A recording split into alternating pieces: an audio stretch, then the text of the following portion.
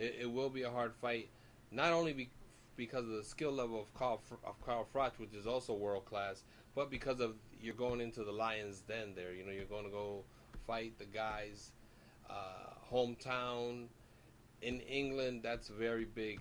That's very big. You're given a big disadvantage. Audience will have a big part in it, but Carl Froch proved in fighting Ward that he cannot beat a boxer. Carl Froch doesn't have the speed.